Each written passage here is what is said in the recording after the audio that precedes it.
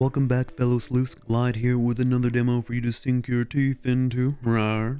Today we have Amidevil, a retro dark fantasy action shooter with about 5k positive reviews on Steam. But it is my review which matters here on this channel, so I will be the unqualified judge of that.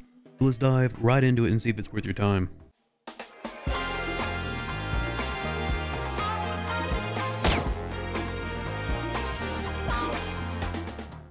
You can find Amidevil on Steam, and the demo is free, while the base game is sitting at 20 USD. Now that we're done with the paperwork and foreplay, let's hop right into the demo and evaluate if it's worth your time and money. Graphics. Despite going for a retro theme, the game's graphics are impressive. The reflections, individual moving textures, shadows, and lighting are all well done. While there are a few weirdly clipped textures here and there, you're not really gonna notice them unless you're really looking for them, and they didn't bother me so much on my just playing through, like first time go, just enjoying it type of run. I was having too much fun. So, on graphics, keeping in mind that it's going for a retro theme, I give it a solid 8 out of 10. I appreciate the retro style, and it reminds me of the good old times. Now, sound. Amidevil excels in sound design with its own original music composed by Andrew Holschultz. Look him up on Wikipedia, and he's a big guy. Big important man in the music. The attention to detail in the sound effects like birds, grasshoppers, fire, and footsteps is commendable. The audio is clear and smooth and avoids that muddiness that you sometimes find in games with intense action. The sound rating is an easy 9 out of 10. The music, the sound design, everything's fantastic. Moving on to the controls. The controls are crisp, clean, responsive, allowing for a satisfying experience. The movement, the shooting. In this demo, all those mechanics felt nice.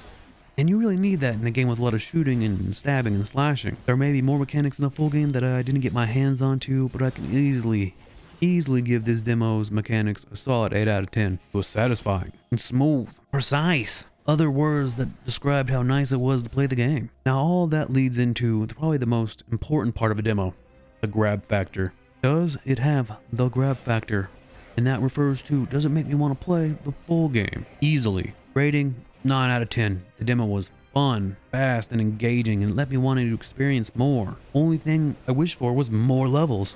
Like maybe another half a level, you know, just edge me right there, and then cut me off. But I can live with it. I can live with it. It was a good demo. Easy 9 out of 10 for the grab factor. And the last score, which is not really a score, it's just something I made up on the fly. Approval. Yes. Good demo. Good demo. Overall rating, 8 out of 10. Again, like I said, could benefit from a little bit more content, but overall impressive. So do I encourage you to go check out this game on Steam? Yeah. Go check out this game on Steam after you've liked and, you know, commented about how cool or bad this video is.